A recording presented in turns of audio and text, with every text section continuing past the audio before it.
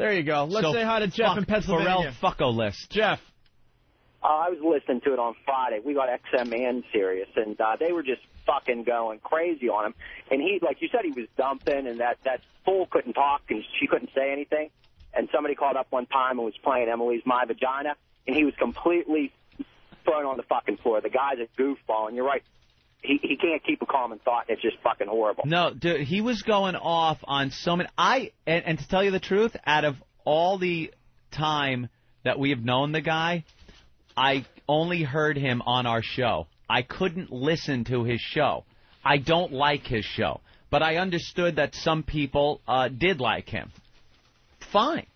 I couldn't stomach him that much. When he would go off and just start rambling, you try to ask him a question or steer him in a direction about a sports story that was going on, and he's off. And, like, you want to have a discussion with the guy, and it's impossible. So they put this hole with him, and she tries to steer him. It doesn't work.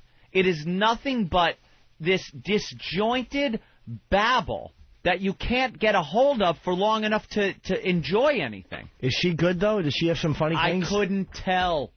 I couldn't even tell if she was just your standard hole or she could be the best fucking thing in radio. With him just, shake it. Shut up. There were Ramon calls coming in. Oh, yeah. You Ramon. Not you. Yeah.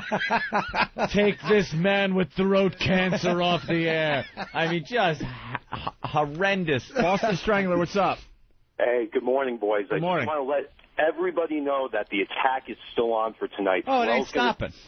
Oh, no, definitely not. We're going to be back in the Pal Talk War Room at 8 p.m. when the show goes on, and we're going to fucking destroy him.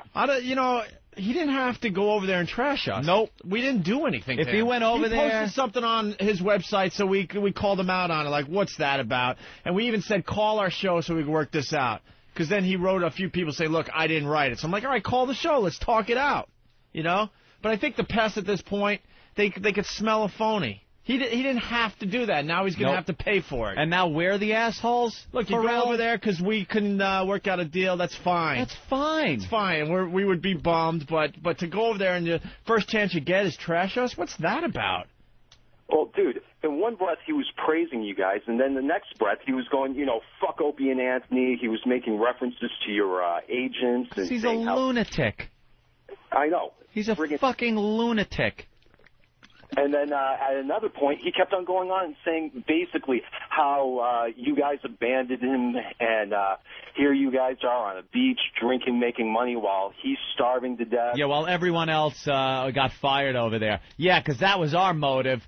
Yeah, we weren't trying to get another fucking job somewhere the next day that Infinity locked us into our contract and fired everybody else. That's our fault. Because we went up to Mel Karmazin's office and said, Mel, could you keep paying us so we can't fucking work, but fire all the people that have been loyal and we appreciated having working for us for 3 or 5 years or whatever the fuck years it was?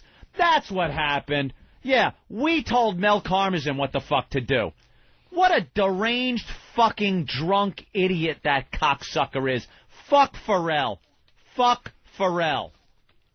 Well, anyway, I just want to put out an APB, an all-pest bulletin, to come into the Pal Talk rooms tonight around 8 o'clock. The number for Stern Show or Ferrall Show is 1-888-STERN-100. We're going to friggin' destroy him like we did last time. We got, if he's brave enough to take phone calls. Have fun taking calls, Ferrall. Hey, how do people get on this Pal Talk, by the way? Because there's a lot of people emailing saying, look, I want to be part of the Pal Talk.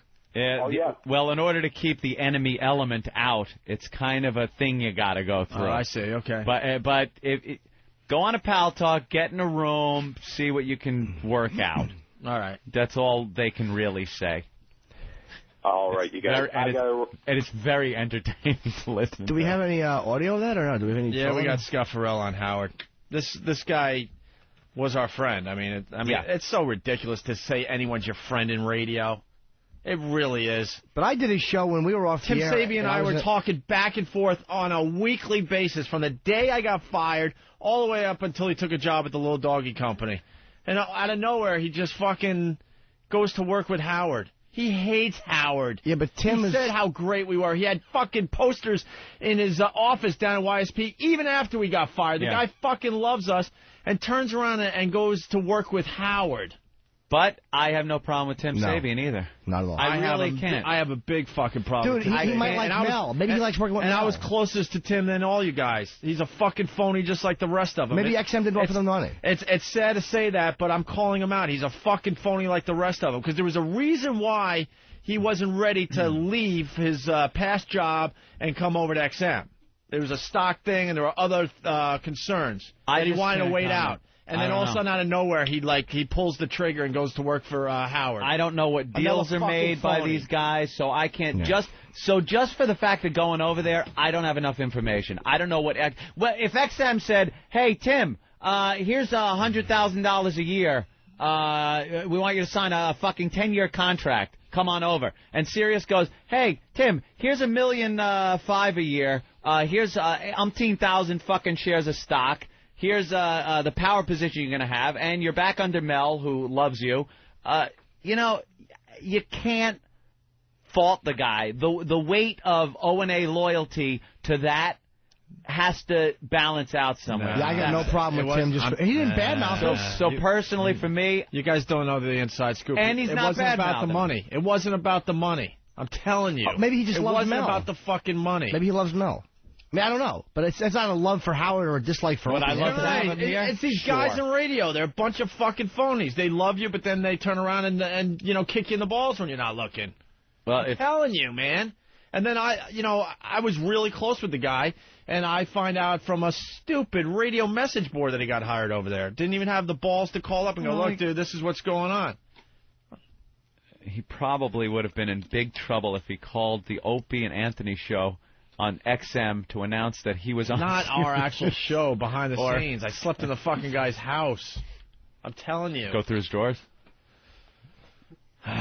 Big condoms, XLs. No, what was he got in there? That was somebody else. Swamp Knob.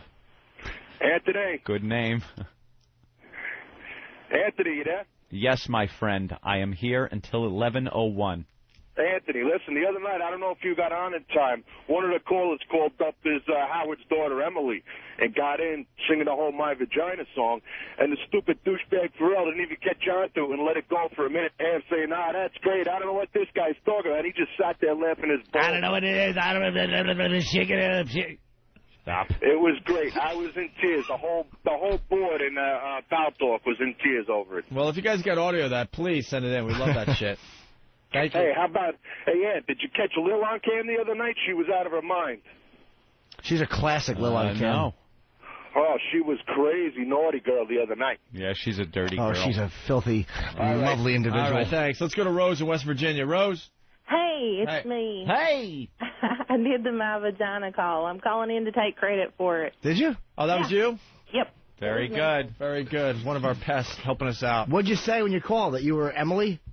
No, I just called up, told them I was from West Virginia, told them I loved Ferrall, and they were like, "Oh, we'll put you right through."